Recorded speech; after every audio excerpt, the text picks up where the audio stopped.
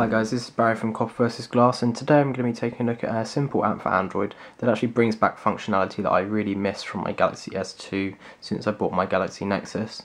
Now essentially, the application is very simple. You can get it from the Android market. It's called Power Toggles. Now essentially what it does, very simply, instead of having to have a widget on your screen that is the power controls to turn off Wi-Fi, Bluetooth, screen rotation, things like that, it does something which a lot of the skinned Android phones like the Galaxy S2 that have a slightly customized version of Android do, which is it puts the power controls in the notification area up the top here, which I find very handy. So essentially let's go ahead and look at what the application looks like and how it works. So when we open it up, we can see it's super simple inside. In my opinion, I think it's actually designed quite badly on this screen here. For example, this icon here is not aligned with this icon here, which is not very good. I've got no idea what this application here is. It's kind of like a house icon with a 0 in the middle, and it doesn't do anything. You click on it, it does absolutely nothing. And this one along here is actually how we turn on and change the notification widget that appears in our notification area up the top here. So the tick here simply turns it on and off. The pin icon here turns on accessibility features. And then we've got the settings icon here, which actually lets us change the widget itself.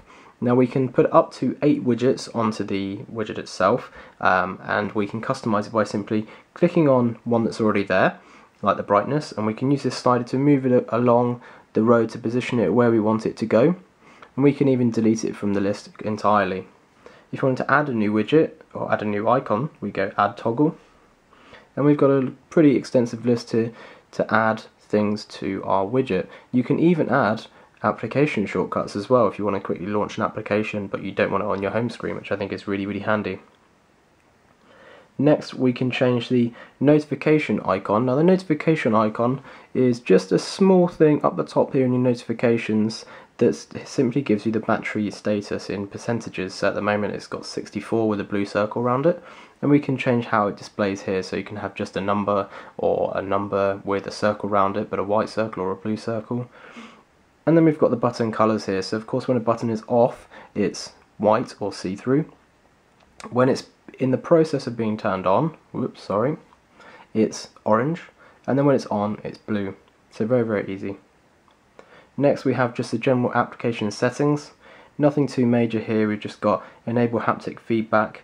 We can use custom battery colours, which I think is pretty cool, to change the colour of your battery up here and when it changes colour and what percentage it has to go to.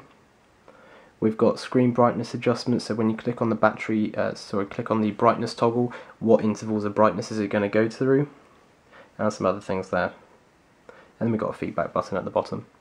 So I think in general, the Power Toggles application is really cool, and it brings back some functionality which I really missed from my Galaxy S2, which was the ability to change quick settings from the notification bar instead of having to have a widget on your home screen taking up space.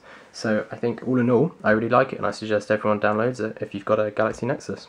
So this is Barry from Copper vs Glass, and I'll catch you guys later.